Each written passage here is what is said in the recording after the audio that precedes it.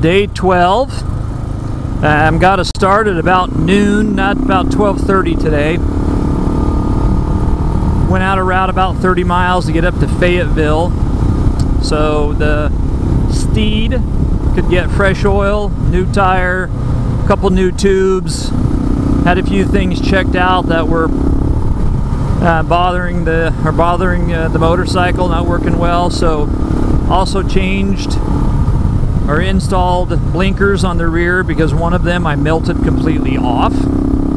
All they had was a little cheapy replacement pair, so I installed those. We'll see if they last very long. But spent a good night in Fayetteville. Got to see two really good friends today.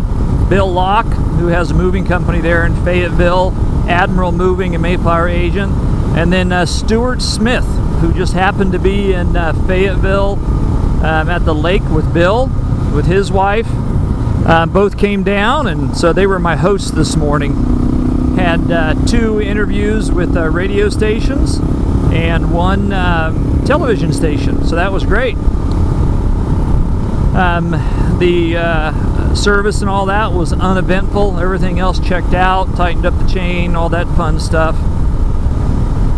Now that I'm on the back roads, not on dirt yet, should be here within 5 or 6 miles, but I am just about to enter Oklahoma, and then I think I have 700 miles, something like that, that I have to do in Oklahoma before cutting across New Mexico and then into Colorado.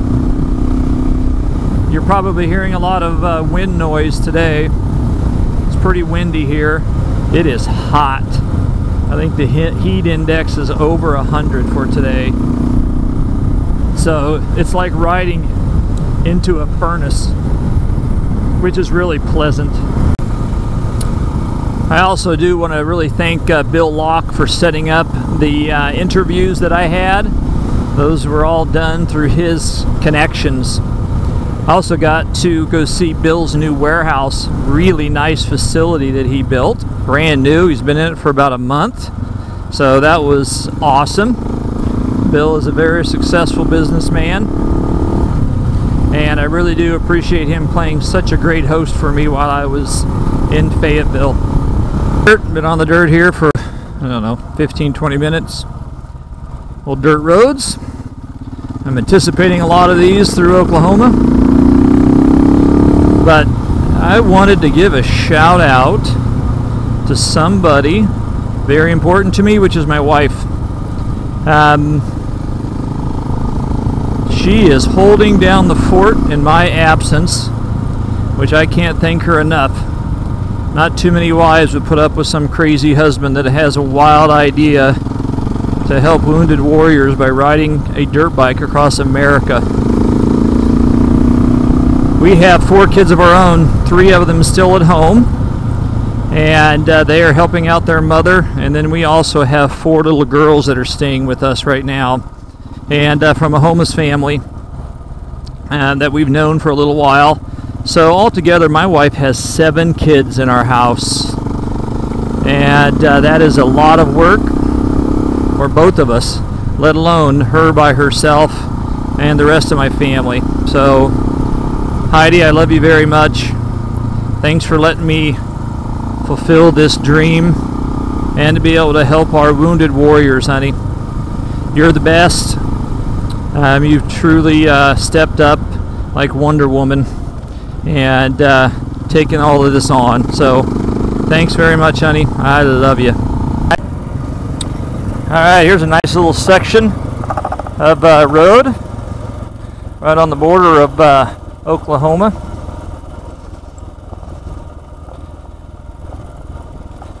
Makes the ride more interesting than flat country roads, which is awesome.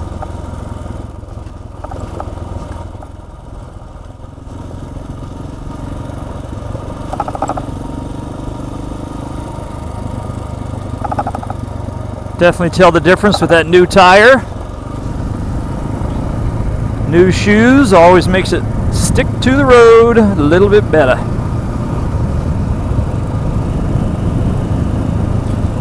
You probably hear more wind noise since I've switched over to my goggles. It's cooler to wear the off-road goggles at slower speeds. Let some air get in the helmet because it is hotter than HE double hockey sticks. How's that for keeping everything PG?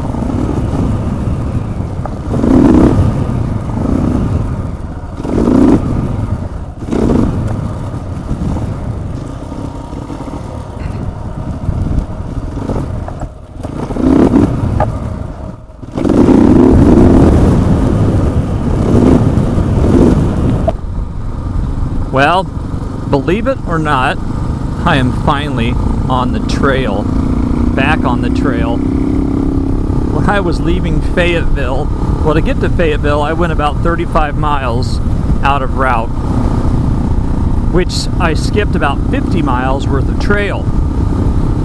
So when I left Fayetteville to connect back to the trail, I ended up making a left-hand turn and I should have made a right. So I ended up backtracking down the trail on the section that I missed and didn't realize it until I got to the end of the section. So guess what? I rode about 60 miles, 55 miles worth of trail that I wasn't supposed to. So then it takes me 70 miles to get back, get up on the road. Took a faster route versus taking the trail back. So altogether, that just cost me 3.5 hours. So I am finally now on Oklahoma dirt roads. Just filled up with fuel. Now I have to see how far I can make it before turning in for the night. So major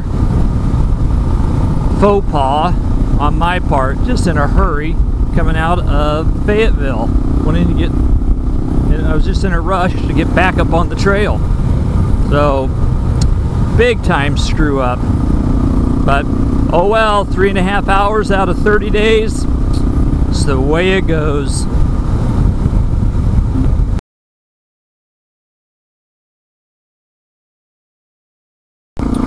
Well, if there's one good part about my mix-up, at least I got to ride the trail that I missed yesterday, and I did get a couple good photos. The mountains around Fayetteville are just spectacular. So there is always a positive, right? So not all straight roads here in Oklahoma. Looks like it very similar to Arkansas here on this side. A little bit of technical riding, narrower roads.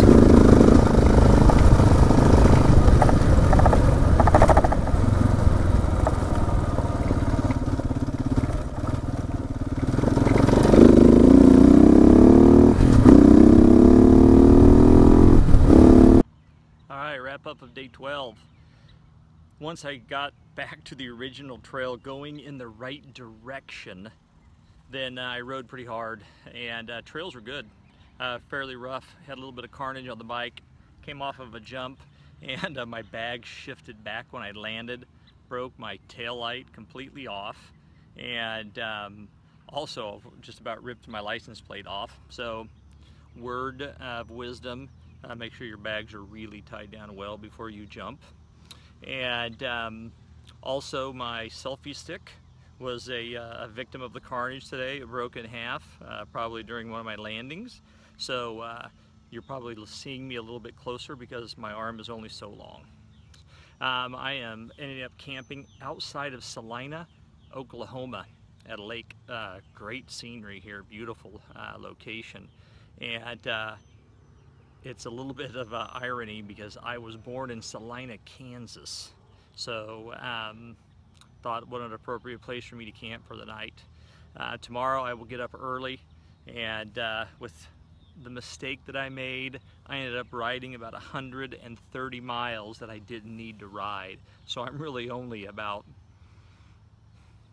100 miles, no, about 90 miles down the trail from what I should be. So I need to make up time tomorrow. So I'm gonna get up early and cruise. Tonight I was able to get a hold of Rocky Mountain ATV and order a rear brake lens. So I'm having that shipped into Boise, Oklahoma, where I should be on Friday when it comes in. And I'll either just stop by there or stay. Right now I probably have another 525 miles here in the state to cruise. So I will get up and at 'em early. Hope everyone's having a good evening. Thanks for watching.